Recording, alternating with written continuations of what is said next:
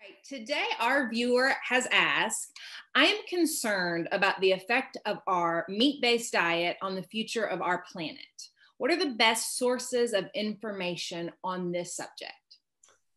Oh my, such an important question, perhaps the most important question of all.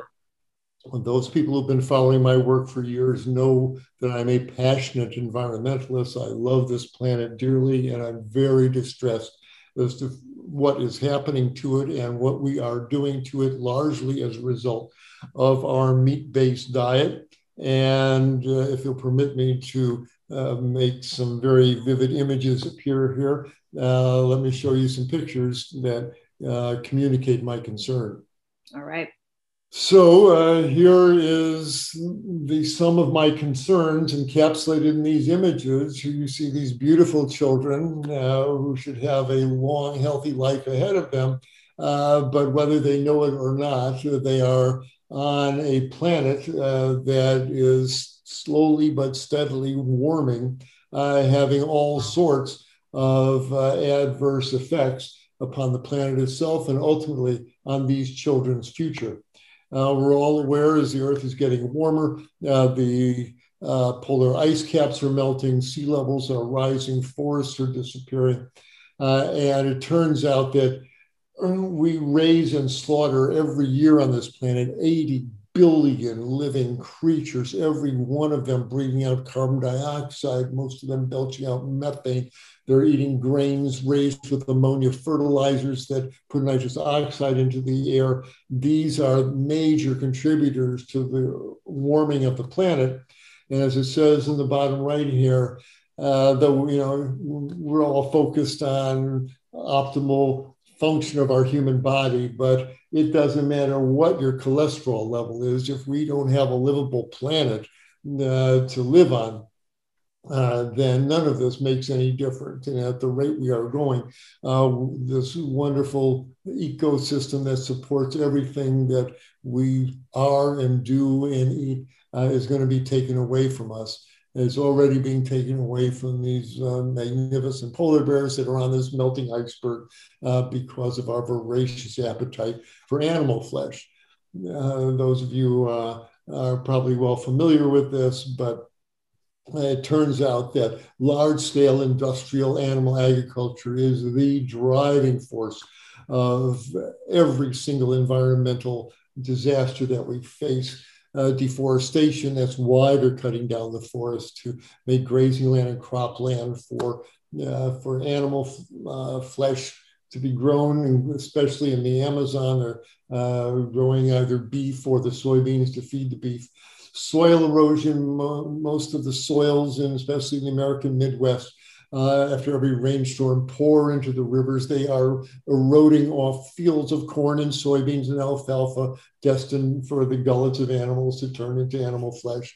Water depletion in the United States, most water goes not to cities, but to irrigate corn, soybeans, and alfalfa.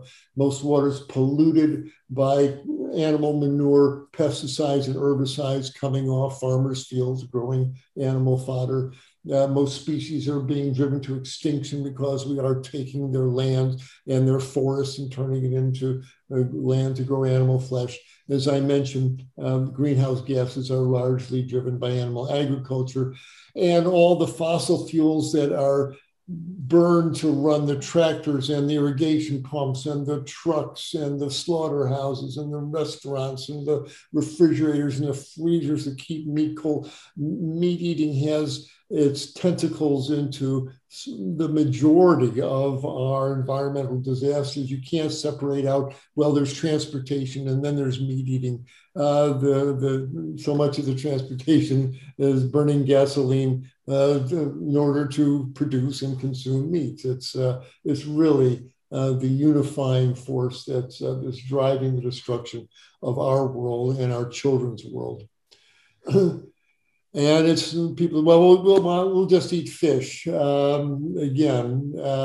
We've used fishing up. Humans catch and kill 1 to 3 trillion living animals every year. For every piece of wild caught fish on the plate, there's dozens of of whales and dolphins and turtles and sharks and seabirds drown in fishing nets and on long lines. We're strip mining the oceans. We're clear cutting the oceans. And I urge you, see on Netflix this powerful film called Seaspiracy. It's kind of a sister film to Cowspiracy by the same producers. And it will make it really clear why, well, we'll just eat fish is not a viable option. So we are really running out of time. We're certainly running out of land and water and time. So how do you educate? The question is where to go get information. Well, here's 3 sites that I urge you to investigate the sites and what they contain. It will really open your eyes to these realities and what you can do about it. It's not to reduce you to hopelessness, it's to inspire you because there's so much we can do. First of all, go to the website of Dr. Richard Oppenlander called Comfortably Unaware. It's comfortablyunaware.com. See the videos there, read his wonderful book of the same title, Comfortably Unaware, which is right where the meat and dairy industries want us. Keep eating those burgers. Don't worry about what it's doing to the planet. And educate yourself at Dr. Oppenlander's website. Read Comfortably Unaware. We have used meat eating up. The time to eat animals is past, okay? And as Dr. Oppenlander makes a point, all other plans to mitigate climate change are doomed to fail, and so are we, if they don't include the cessation of producing and eating animals as we have been doing. We've used it up. It is killing us at this point. It's turned on us. No matter what the mighty hunter did throughout history, time to turn the page on that. We are being given the message, human beings, if you want to thrive as individuals, adopt a whole food plant-based diet. And if you want to survive as a species, adopt a whole food plant-based diet. It's time to evolve to become Homo plant eater. The second website you should go to is that of Dr. Silas Rao, the Climate Healers.